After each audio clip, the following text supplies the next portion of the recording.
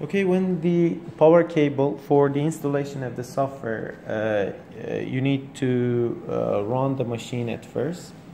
Power cable is 220 volts, single phase AC, and then turn on the machine. I will connect data, USB connection, then it will come to the computer. The Windows software that is suitable for being used with the AHP DSC machine is 32-bit Windows. I mean, the operator can use XP or Windows 7, but it's needed to be 32 bits. You have a dongle, as I said, you have a key. It's hardware lock. Also, it includes the software of the machine.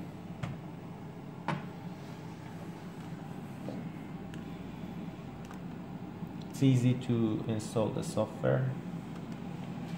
We'll open the flash memory. Here you will see the folder name AHP DSC. My installer, volume.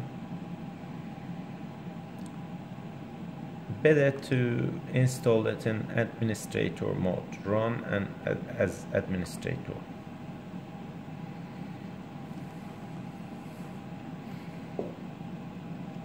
Please install the software in the default root.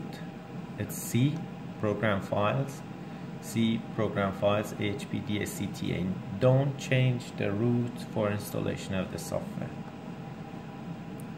Accept the license agreement.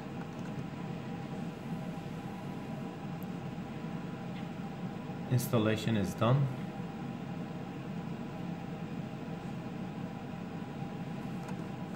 That's all. Now the software for using the machine is installation of the software is done.